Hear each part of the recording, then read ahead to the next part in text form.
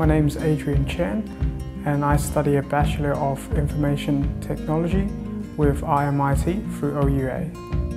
I decided to study a Bachelor of IT because I actually am an IT enthusiast. I read the tech news all the time. That's what I've been into ever since I was about 6 or 7. It's always been interesting to me. I've been studying this degree for about 1.5 years. I started around November 2015. The subject that I found most valuable to me is security in computing and information technology. It's very interesting for me to personally see what the industry standard is in terms of protecting systems and securing and preventing attacks.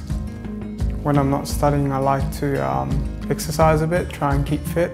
I use the weights and I go for runs every now and then. And the other thing is, it's a bit interesting. I like to take apart laptops.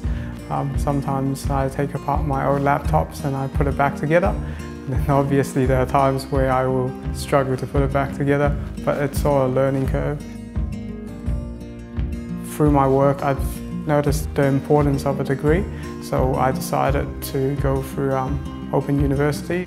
The ease of OUA, having my lectures recorded, everything's online. I can submit my assignments online as well, whereas conventional unis, I'd have to physically try and manage the time, and I can't be 2 places at one time. The advice I'd give to another student thinking of studying, I'd definitely just go for it, especially with OUA. I would consider further study and I would try and organise that through OUA again.